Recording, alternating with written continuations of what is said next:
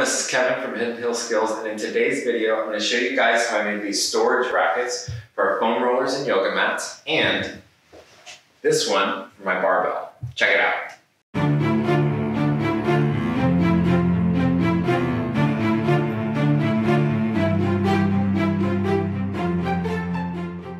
As you guys know, my wife and I are converting our mudroom into a home gym. In the last video, I made this exercise bench, which I use all the time and I love it. If you want to know how I made it, check out the video link in the description. In today's video, I'm going to work on a storage project. On this wall, I want to put some shelf brackets. The idea is I'm going to make something triangular shaped with a little bit of a half moon cutout into it.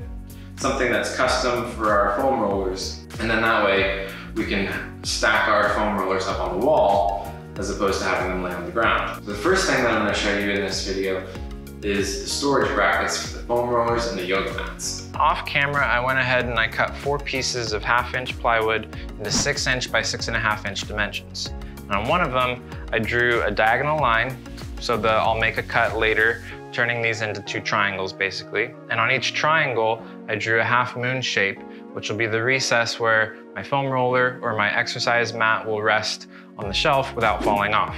The next step is to take some double-sided tape and attach a couple pieces of plywood together so that I can run it through the bandsaw just once or twice as opposed to 4 times.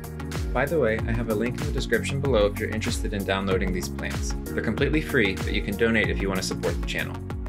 All right, we've got our basic shape cut out for our shelves, and that last maneuver, I'm not gonna recommend you guys do that. I'm very confident with my table saw. I'm very sure of where my hands are. Please do not do anything that is unsafe in your shop. You make your own decisions for yourself. I decided to go ahead and do it that way because I don't have a tapering jig. I will make one in the future, but yeah, I knew I could do this safely.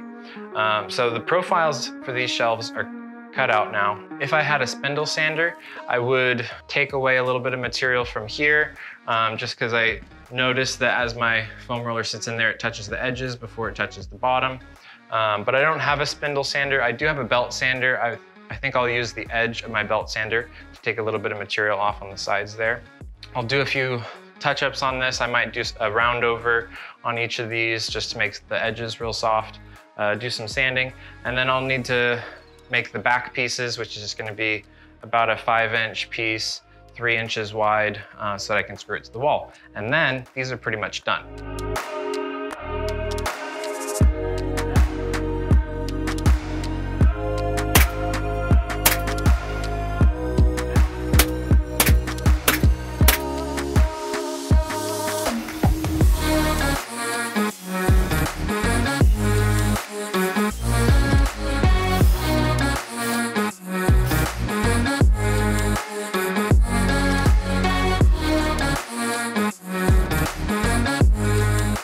All right guys, I'm done with my shelf brackets. They look great. The next step for me is to paint them, but you don't have to do that if you don't want to. And I'm gonna mount them up in our exercise room with some drywall screws. The next project I have going on is to make a holder or a little bracket for my barbell using these 4 pieces of off-cut redwood. They're 2x6s, and so I think that'll be good. I can make a 3-inch circular hole right here, and my barbell can fit into that. And then the next piece under it, I'm gonna glue 2 together. Next piece under it will have a 1.5-inch hole so that the bar of the barbell can fit through that one. And then I'll use my jigsaw and I'll cut 2 channels so I can take it in and out. The bottom 2 pieces are gonna be on the floor with a hole in it for the barbell to fit in.